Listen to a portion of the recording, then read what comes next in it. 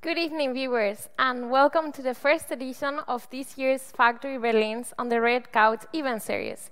A special thanks to Beats by Dr. Dre, who has powered this event. I'm Mercedes, the startup manager here at Factory Berlin. We are a community of founders, freelancers, corporates, and students with over 3,500 members. We curate our diverse community to connect, collaborate, and thrive together. Supporting a community has never been more important than now, and I'm convinced that after the conversation with our guests, you'll feel more inspired to make your ideas become a reality.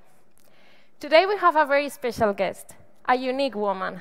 I've known her for a few years, and I can truly confirm that she's one of the most inspiring, kind, and humble women I ever met, if not the most. Those are qualities that a real leader must have. At Factory Berlin, we are constantly encouraging and supporting the leaders of today and tomorrow, and continuously spotlight and encourage female entrepreneurs and founders to different initiatives. One of those is our Stealth Mode program. We are supporting 10 mentees from different industries, from fintech, social impact, arts, femtech, to empower them and help them to become the changemakers of the future. Factory Berlin has always put an effort in bringing creativity and tech together. This format is a key example as it gives artists and experts from across the creative and the tech sphere a chance to connect with the Berlin startup and tech ecosystem, as well as inspire our Factory Berlin community. Please let me introduce you to my dear Jeanette Epps, NASA astronaut, and her moderator this evening, Andreea Magdalina, founder of Shesaid.so. Thank you both, and thank you Beats by Dr. Dre for making it possible. Thanks for having me, Mercedes. Likewise. Hi, everyone. I hope you can hear me. Hear you. We can hear you. Excellent. Cool. We'll get started then. Hi, my name is Andreea Magdalina, and I'll be your moderator today. I am currently in Los Angeles, but I'm originally from Romania, via London. After spending about 7 years in London, I had moved to Los Angeles to pursue my passion in music and diversity and inclusion. I am the founder of Shesaid.so, a global network of women who work in the music industry. And our values are those of collaboration, diversity, inclusion, mutual support. We have a beautiful manifesto that values and highlights these principles that we've built our network upon. That is equal pay, equal opportunity, zero tolerance for any kind of sexual harassment or inappropriate behavior. And I think these are all values that can easily be translated into other industries as well. I have to start by saying I'm incredibly honored. It is my pleasure and my privilege to be speaking to you today, Jeanette. Hi, this is the first time we actually meet. Yes, it's a pleasure to meet you. I love what you're doing with your foundation, Shesaid. So that is it's going to be one of those organizations that kind of change the way things go, especially in the music industry and in other areas too. So. I hope so. I hope so. We keep fighting the fight, that's for sure. Yeah, you know what? Funnily enough, I had actually visited one of the NASA stations in Mountain View. I have a friend who works there. She's exploring life out in space. She hasn't found anything yet, but the exploration keeps going. And I remember being so fascinated by by space in general and how humans approach that. But before we jump into the proper conversation, I wanted to introduce you briefly for those who are listening in for the first time. As a former CIA officer and now a NASA astronaut, we are excited to hear about your journey and your career with NASA, but also beyond, including diversity in STEM, which is one of the reasons I'm here having this conversation with you today. I personally really look forward to sharing some inspiration and telling your story to the world, because it's really inspiring, and it's a story of resilience, which is particularly relevant now that we're going through this global crisis together as a planet. Jeanette, you spent many years working at Ford, where you even received the US patent for your research. After Ford, you joined the CIA for 7 years, working as a technical intelligence officer. Lastly, at NASA, you completed many years of training, I believe over 10, until you were officially selected to become an astronaut. It must have been an honor to be picked to go into space. Oh, very much so, yes. Let's actually start there. Why space in the first place? Well, it's interesting because my career has been about research, science, and just learning as much as I can. And not that I've learned everything here on Earth, but to me, when you open up not just the Earth and you start looking at the moon and you start looking beyond the moon, it just, the opportunities to learn something new just continue to grow. And so for me, space is kind of a logical next step.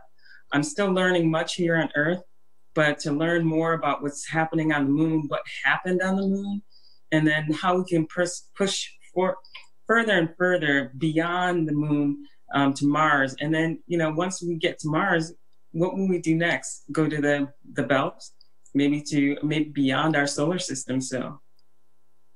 Yeah, this is, as I said, all super fascinating. And especially for those of us who don't work in science, it seems like such a far-fetched dream. And yet here we are, you know, we've been in space. It's been more than 60 years, I guess, at this point. That we've had 20 years of the International Space Station.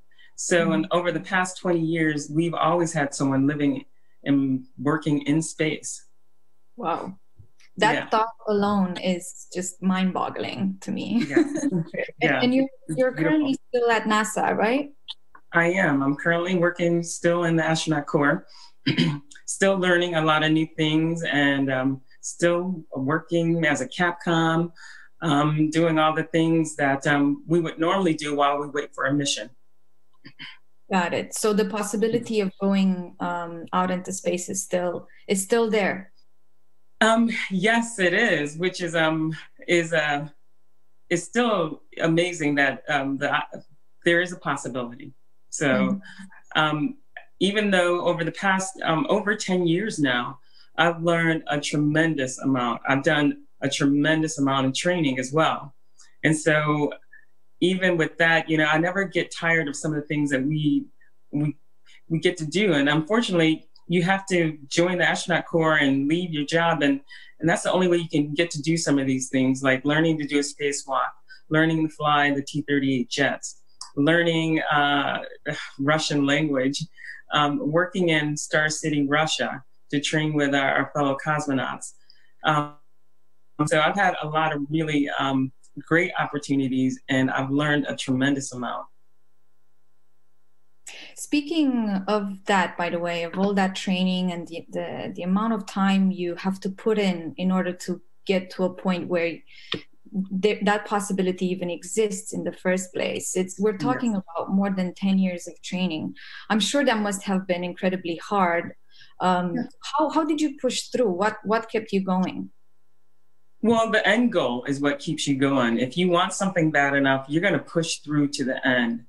And also, you know, sometimes there are, you know, times when you don't feel like doing that. And you have to have a good support system that will help get you over those tough times. And so for me, having my family, being able to talk things out with them, being able to get encouragement from them, really helped get me through all those tough times. I watched a couple of talks that you gave in the past couple of years, and I remember being very impressed by how well and how thoughtfully you're speaking about your colleagues and how important teamwork is in not only completing a successful task or mission, but also in helping you on a personal level to cope with all the pressure. Tell us a little bit more about that. How does teamwork happen in space or in such a confined space? Well, I recently did caves in Slovenia. And this was back in September, where myself and 5 other colleagues, we learned how to do spelunking. We were learning speleology. And so we ended up learning how to dive into a cave and come out of the cave. And then we lived in one cave for 5 nights. And so it sounds, no, you're just kind of living in the cave. Well, it was actually one of them, to me, and I think, you know, I'm talking to several other colleagues, one of the most dangerous analog missions that we do, where there's real consequences to your actions. And so having that actually gives you a good idea of who your colleagues are, because you really have to, every day before we went hiking in the cave, the caves were wet. There's lots of rocks and boulders. There's steep inclines. You know, we have to climb out and do certain things and climb up. And it's very slippery because it's mostly wet in the caves because all the rain and everything comes down in there. So you could easily slip, fall, really, really hurt yourself. And even in the past, there were people who have died doing this. And so we had to work as a team to get everyone into the cave, do our research, do mapping of the cave itself, and even putting on our gear to go through our wetsuits to go through the river that's underground. So getting everyone out, getting everyone in and out of the cave and back to the camp safely was a big deal. There were definitely real consequences. And as a team, you know, having that one person that you can talk to about what's going on and that one person who's going to help you stay safe. Even though there's 6 of us, we all work together, but having that one person that you can talk to, it was really, you know, I think that's what helped me get through. And my colleague, Joe Akaba, was that person. So we all spent, it was myself, Joe Akaba, Kolya Chube, Takuya Onishi. We also had, sorry about that. We also had a gentleman from Canada, Joshua Kuchik, and Alexander Gers from Germany. So as you can see, we have these very diverse, very international group. A lot of women always ask me, were you the only woman? And I never think about that because I'm a member of the team. I'm not the woman on the team. I'm a member of the team. And the guys treated me as such. And so that was probably one of my favorite analog missions that I was able to do in the group. And having that one person who really you can talk to about anything that's difficult and get through was priceless. We spent 2.5 weeks together, and we went in friends and we came out friends. It was a nice time. That's beautiful. I'd love to touch on that idea of being a woman in science and a woman and a Black woman in science and at NASA. But first, I wanted to go dive deeper a little bit into these experiences, both from an individual and a group perspective, a teamwork perspective as well. You also spent some time underwater, I read somewhere. Yeah. Is that different, by the way? It is different. 9 days underwater was far easier than hiking in and out of the caves, only because there are real consequences with living underwater as well because of the threat of decompression sickness as well.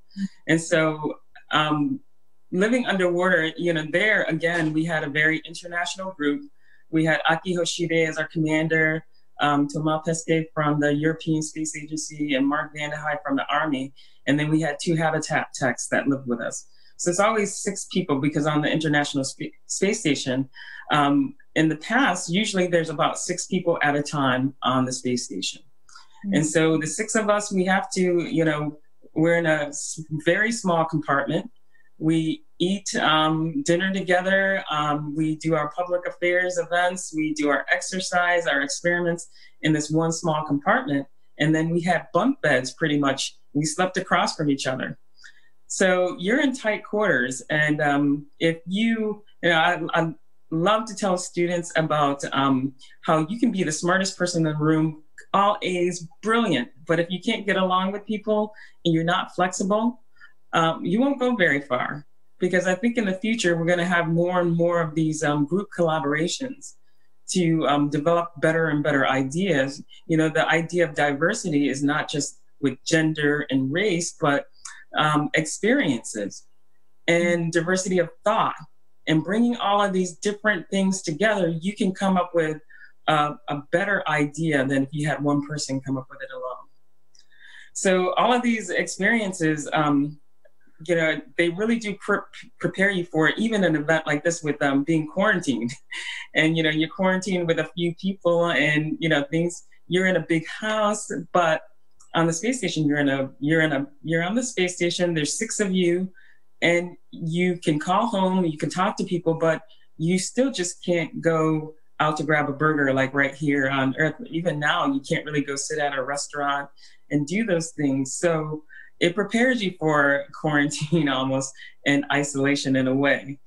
And I think, you know, being the only female, for me, I never really focused on that because, you know, that can be a whole, you know, there can be so many things that, you know, you can start thinking about if you focus on that. So for me, what I always focused on was the mission and getting the mission done. And so during the whole event, it never really, I never really focused on being the only female, much less the only Black female in the group. And so focusing on the mission was really what my mindset was, so that, you know, you can be a big part of the group, you can contribute, you can help your colleagues with other things. And, you know, if your mind is wrapped around, you know, being the only female and this matters and that matters, then you really can't focus on being a good crewmate, if that makes sense. And it does come into play with some other people, but I try to let that be their problem if it's a problem for them. And, you know, sometimes, you know, they do make it your problem. And then you have to face it and you have to, what I like to say, you have to combat it in some ways. And you can't let that stop you, though. Because there's always going to be people who are going to, and, you know, I don't care if you're male, female, Black, you know, whatever race you are, there's always going to be opposition somewhere. And so you have to learn how to, one of the big things I had to learn was when to fight and when not to. So how do you pick and choose your battles? And in tight quarters, like being in the cave with a group of guys or being underwater with a group of guys, conflict resolution is very important, and being open and honest and direct with people is very important. That way you can resolve things quickly. And sometimes that doesn't work because, you know, you got to have 2 people who are willing to be that in order for it to work. But, you know, I can only do so much. And for me, I try to do my part. And then from there, focus on the mission. That's the important thing, especially in places like underwater where there are major threats. It is dangerous. You can truly get hurt. And in the cave, I mean, you can truly hurt yourself, fall, break a leg, break more than just a leg. And so there are consequences for not focusing when you're in these environments. And would you say the pressure is higher on an intellectual or a physical level, or is it a combination of both? Well, I think that the pressure is definitely mental.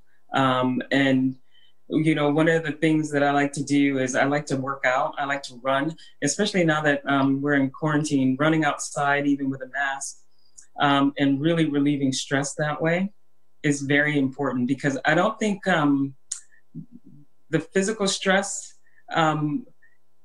it can be overcome easily by having a tougher mind. And so your mind can help you push through anything physically if you have a strong enough mind. And so for me, relieving the stress is what helps build my mind and keep me at a point where I can think clearly and focus. And then also on top of that, having friends who will be honest with you and tell you the truth and be direct with you. If you don't have someone who's going to give you good constructive criticism when you need it most, then your thinking is going to be out of whack and you'll never really have a release of that mental stress that you could have. I was going to ask, is aerospace as an industry a competitive space? It is very competitive, especially now that when you look at the news and you see everything that's going on. We have this new Artemis program going to go back to the moon and stay on the moon. There's a lot more students entering aerospace and not just mechanical engineering now. So with that, you know, and then there's also a lot more uses with like UAVs and drones.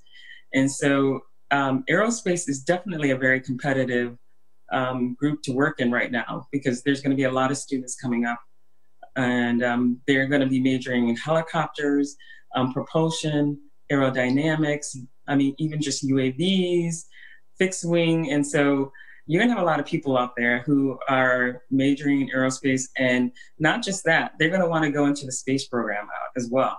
So the competition even to get into the astronaut corps, with so many more students entering aerospace and wanting to work at NASA and then eventually become an astronaut, there's a huge amount of competition, which is kind of nice. I'll tell you, when I joined aerospace back in 1992, I was a physics major undergrad, and my advisor undergrad kept asking me, well, why do you want to go into aerospace? You know, the industry is pretty depressed and you likely won't find a job. And I'm so glad I didn't listen to him, because now aerospace is a booming industry right now. I guess in a sense there are quite a few parallels there with the music industry, which is where I come from.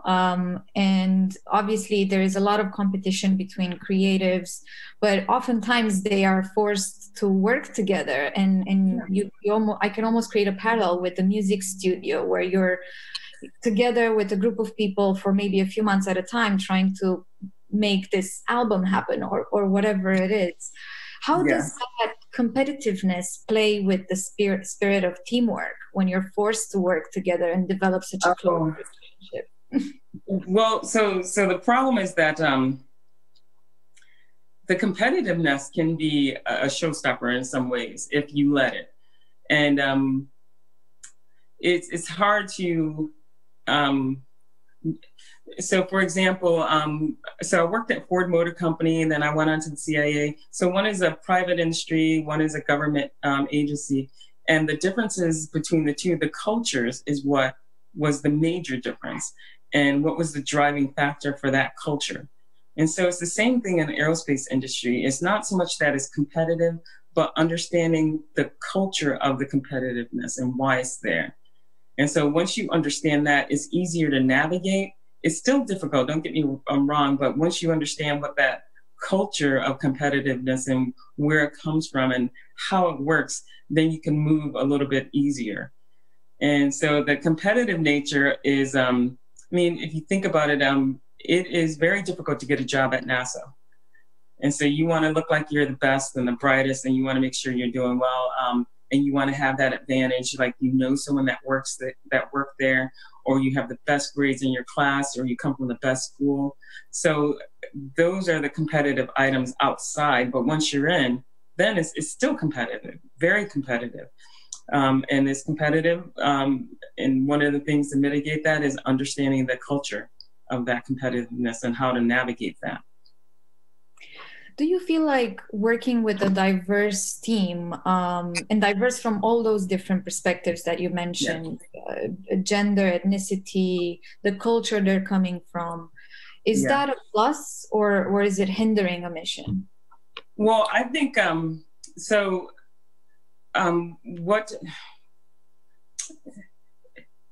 think for every person on that group, if they understand how it can be an added benefit.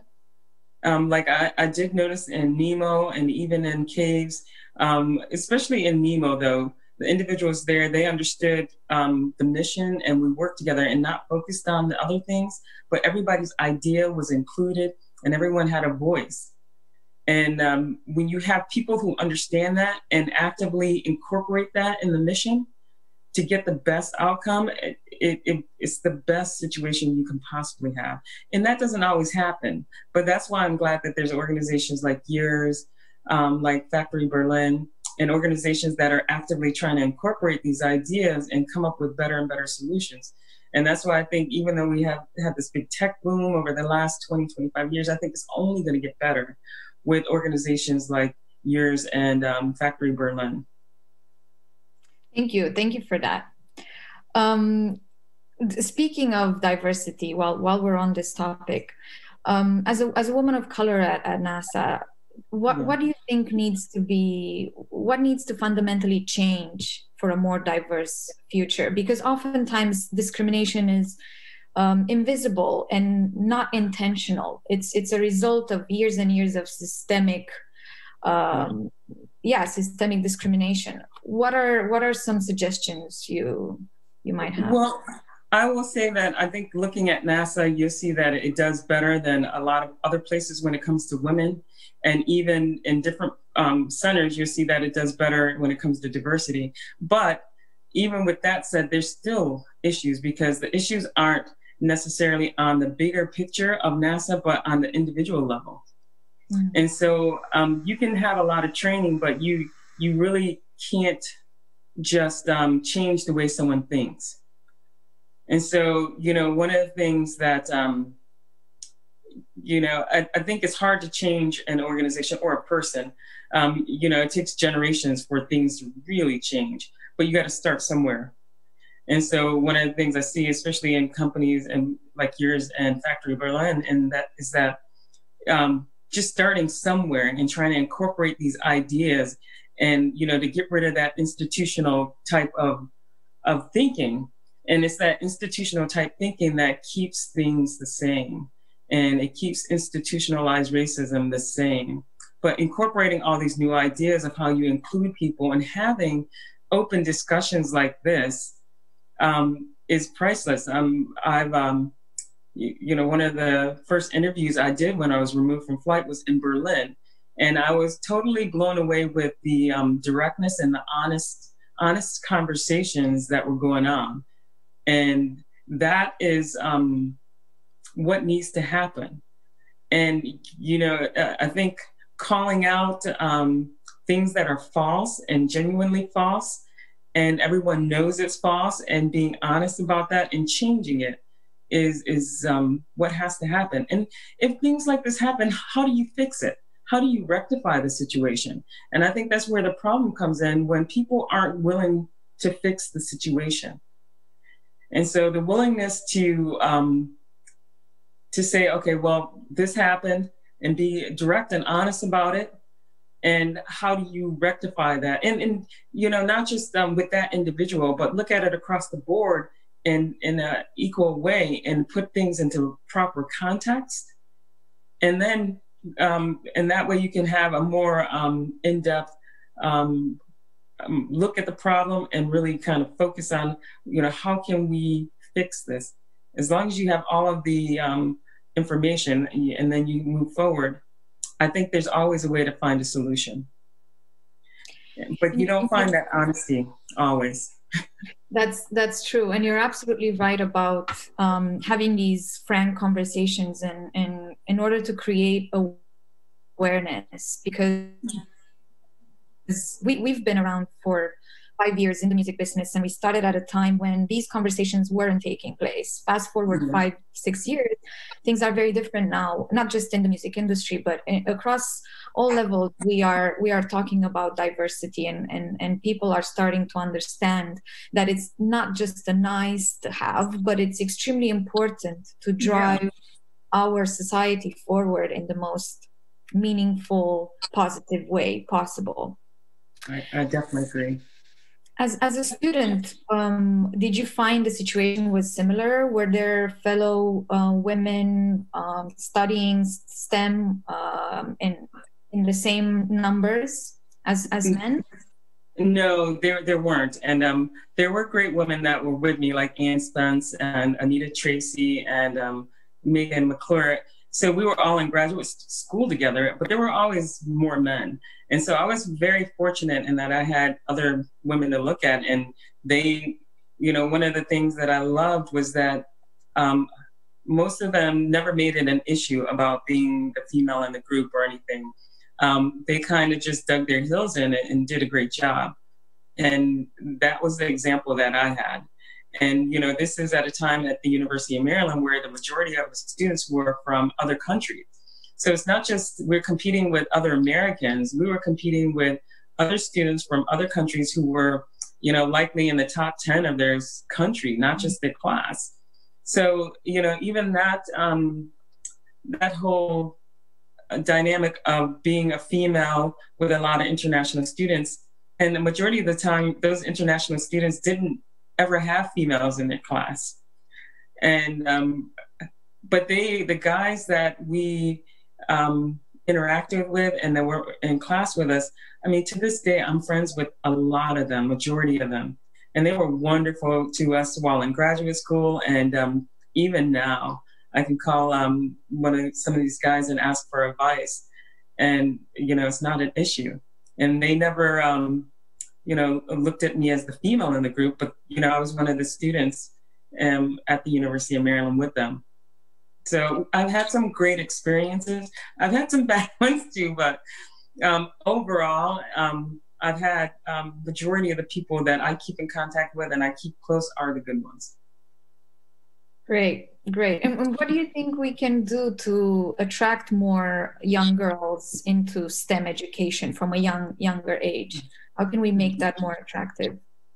And see, so one of the things I've been noticing, and some of the studies show that girls at about the age 9 or so, they start falling off wanting to do science and math and technical things. So there's a push now, and I think I'm trying to get more and more into talking to girls who are about 9 to 10 years old and trying to convince them that, and not just convince them, but show them experiences where they still like STEM. They still like anything that has to do with science. They want to participate in these things.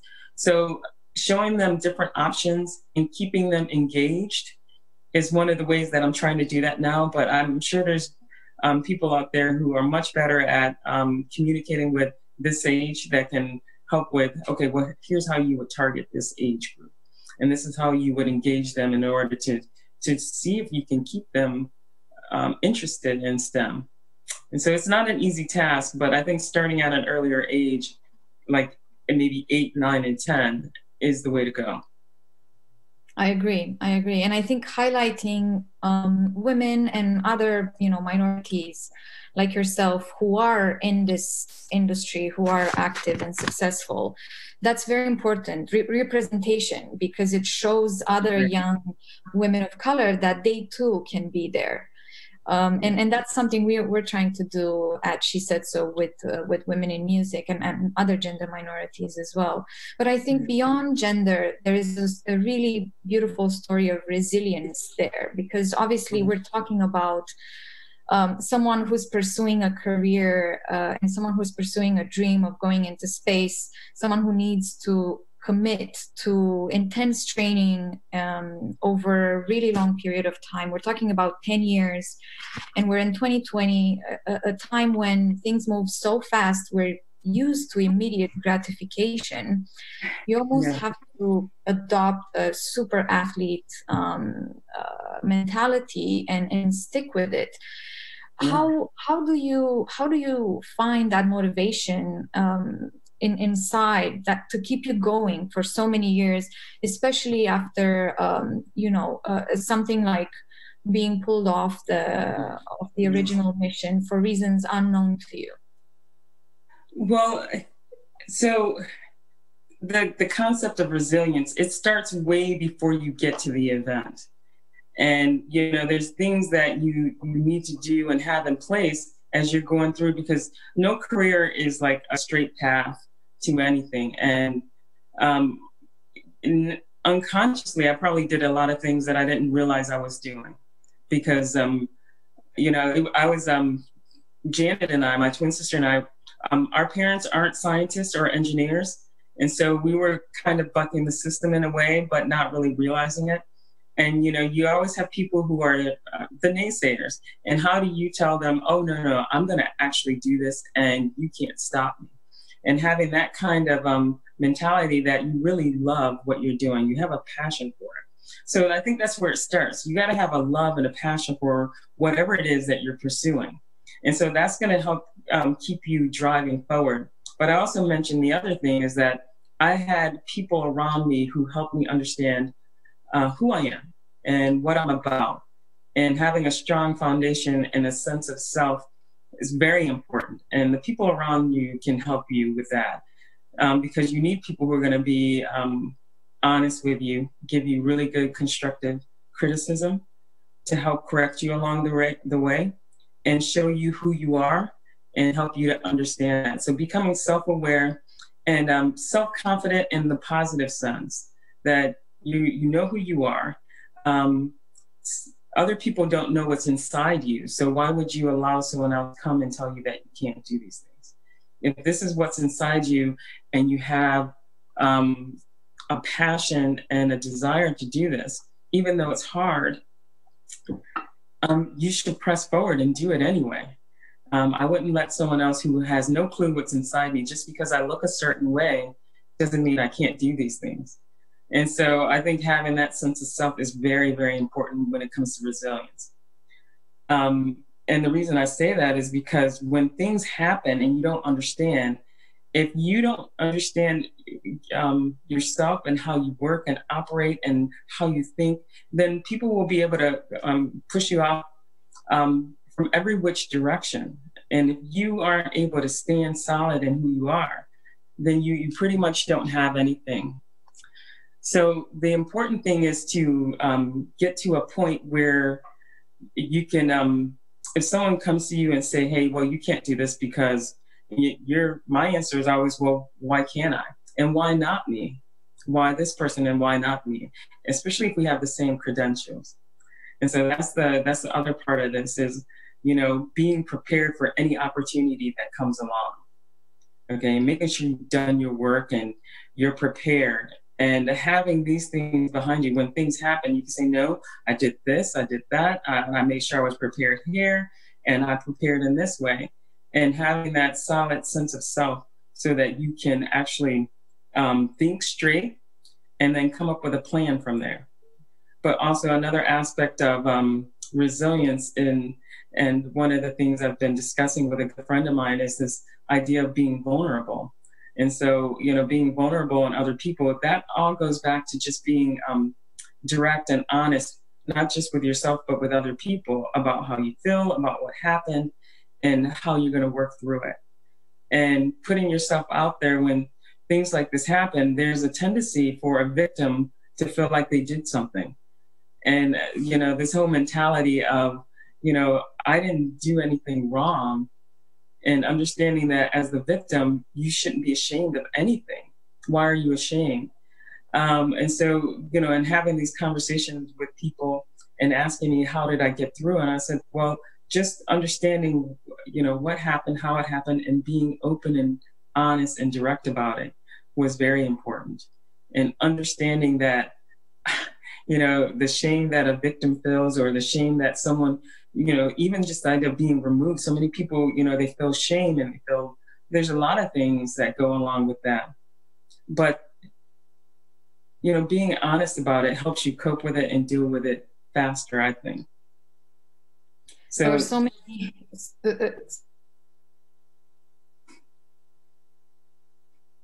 I think. Oh, you're still yes, we're back. Yeah, no problem. I think my internet got stuck for a while, but I was going to say that there are so many, again, parallel stories with music, so many musicians, famous artists who are now at the top of their game, who, were given a lot of no's before they got to that yes. And they had to stick with it and believe in themselves, and maybe reinvent themselves a few times, which is something that you've done as well, right? CIA, yeah. NASA. What would be your advice for someone, and especially now that we're going through this collective global crisis, many of us are forced to find a new path and reinvent ourselves. What would your advice be for someone going through this? Well, in my career, I did take a lot of risks. But they were calculated risks, and I made sure that I was prepared for any opportunity that could come up. And so, but even if I wasn't fully prepared candidate for that spot, and I could learn anything. So the biggest thing is understanding the risks that you're taking and being very willing to start over again, because it takes a lot of energy, and not just energy, it takes a lot of your time away from your family and different things to reinvent yourself and really start contributing and being a part of this new venture. So it's a lot of energy that has to go into reinventing yourself, but it's worth it in the end. And every time you do it, it gets easier and easier, though. That's the other thing. So that actually makes it nice that every time you do it, it just makes doing it even easier the next time. I have one more question for you before maybe we have to jump into Q&A. We have questions from our digital audience that Mercedes will read out to us. I wanted to ask you about mentorship, because this is something that I've learned is very important and very useful in the music business in terms of driving diversity forward, but also driving innovation forward within an industry. How does mentorship happen within NASA or within the aerospace industry, and how important? Oh, it definitely happens. And I guess for me, I say that it's so important because one of the things is that when you come into a new place, understanding the culture is half the battle. And if you can find a mentor that suits you and works for you and you can communicate easily with, and they can communicate easily with you, and it has to be a mutual kind of agreement. But finding that person that can help you through, like we were just talking about, reinventing yourself, that person that can help mentor you through that reinvention of yourself is crucial. So what I would recommend is, finding a mentor that suits you and that, you kind of think similarly. And the reason I say that is because if you're just paired up with someone arbitrarily and you're just kind of given a mentor, majority of the time it never works. It never works. But if you have a mentor where you have some things in common, you eventually actually become friends, then that is the best situation, because you'll get a lot of great honest and direct feedback. And that person can also be one of those individuals that can give you constructive feedback when you need it. So mentorship in the aerospace, especially in the astronaut corps and being at NASA in general, is crucial, I think. But finding the right mentor is the key. And how do you go about that? Do you simply identify that person and go and ask, or is there another process? Well, so there is a formal process here, but for me, the best way it worked was, unfortunately, I just find the person who, someone who is willing to tell me the truth. And, they don't know me that well, but I'm a new person and they're willing to sit down and talk to me. And I would go through several people and subconsciously interview them and kind of figure out who is more like-minded to me and who's willing to tell me important things and willing to keep me honest as well. But for me, it was sort of an interview process that was subconscious. And then all of a sudden I realized, like, wow, that was great advice. I'm going to go ask again. And then I'm constantly asking and constantly meeting with them, but only when their schedule would permit. So it is not easy to find the right mentor. It may take a little trial and error.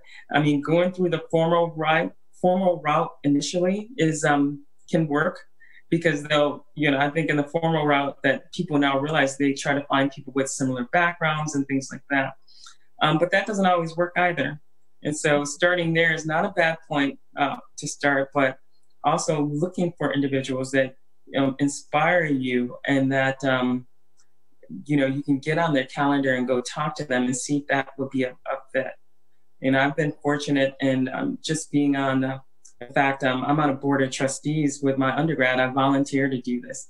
And one of the women on the board, she said she would be my mentor. And it has turned out to be one of the best relationships, mentor-mentee relationships I've ever had. And that was just, she was the person who identified me as a person she wanted to mentor. And she was right. So sometimes that'll happen too. I love it. I love it. The power of mentorship and collaboration. Yes. All right, I'll pass it over to Mercedes so we can take questions from the audience, if now is a good time. Well, first of all, thank you again both. Thank you, Andrea, for guiding this amazing conversation, and thank you again, Jeanette, for being so honest with us. We do have a few questions, so yeah, let's go through them, Jeanette. So we have here one question: what areas of space research hold the greatest promise for advances for life on Earth? Wow, so I think top one for the first question. Well, no, actually, I don't think this is tough, because I think for me, understanding the human body is going to be the biggest thing, the biggest hurdle to getting us to live further and further outside the protection of the Earth. And so even going to the moon, we have a lot less protection. We're exposed to much more radiation, and that can affect us on the cellular level. Affect our DNA. So understanding how the human body works outside of the Earth's protection and developing countermeasures for that. One of the things that they developed early on was these countermeasures to bone density loss. And so it does help patients here on Earth with osteoporosis. And so that was one of the beginning areas where we saw the greatest impact for research on the space station and here on Earth. So for me, there's all kinds of things that can happen too, like different materials. But I think for me, the human body is going to be the most interesting thing that we're going to see, and how it changes when we're outside of the Earth's protection, and how we can develop countermeasures. It could be stem cell research. It can be all different types of things that we can do. So I think the medical field may benefit the most from this. Great. I'll go to the next question. So what are the key tips to be prepared mentally for uncertainty? So for uncertainty, for example, anything can happen in the analog missions that I've done. So for me, making sure I'm prepared for what I do know we have to do, and prepared really well for those things. And so when you have that much knowledge base, you can adapt that knowledge base to fit an uncertain situation. So for me, preparation is the biggest thing that I can do, and train and hone and sharpen skills and understand what's going on at each phase of whatever mission I'm a part of. Cool. So preparation for uncertainty. Then we have another one. Yeah. What are the long-term implications of something like COVID for space travel and for aerospace? So, yeah, COVID-19 is, it was a surprise, and we did have to reconfigure, and we still got people launched into space and land back in Kazakhstan. So for us, hopefully it won't impact our launch capabilities or anything like that. But what it will change is how we do business to protect the crew from any kind of virus before they launch. And then even on orbit, how do we mitigate any impacts if they do occur? And so we've come up with ways to do that. And, I think in the future, we'll see how well they work. So far, we've not had any issues on orbit. So I think we've done a great job of mitigating the impacts of COVID on space, on our launch and landing capability. But we still have a lot to do, though. We have a lot to understand about the virus. And so with that, I can see that we will have some operational changes, maybe small ones in the future. But once we really understand the mechanism of COVID-19 and then develop a countermeasure for that, then I think we'll go forward with a better plan. Yeah, hopefully we have a better understanding of it in the short term. We have another comment. Yeah, we have another comment question. So someone said, I think it's fabulous that you want to inspire 9, 10 years old to not give up on science, and you will be a great model. Who inspired you at an early stage, Jeanette? Well, so for me, I was a weird kid. I loved anybody who was doing things and just getting out and doing things. So all of these, heroes. So my brother, when I was 9 years old, when he came home from college, and he was telling my sister and me about the female astronauts that were selected. So of course these ladies were heroes of ours. Of course Sally Ride was amongst them, but even then, beyond that, of course Mae Jemison was just an incredible inspiration, and just the spirit of being, that person who's willing to be first. I don't want to be first on anything. It's such a tough job to be the first. And so, but, on a kid level, my sister and I, we really revered our mom. I mean, she had a tough job. She had a really tough job. And Janet and I saw firsthand, trying to raise 7 kids after having divorced. And her goal for Janet and me, and our discussions that we would always have as kids, was, well, she wasn't a scientist or an engineer or anything like that, but she did whatever she could to encourage us and keep moving us forward to follow our dreams. And she never once said to us that, well, why do you want to do that? Or you can't do that. We don't do that. And so just that encouragement of just saying, well, yeah, of course you can do that, for a kid, is priceless, because it could be that one word that you speak to that kid that changes their whole life. And so for us, for Janet and me, we had big heroes as well, but our mom was our hero too. Amazing. So, I mean, I must say that if to become someone like you, you have to be a work kid, work organizing.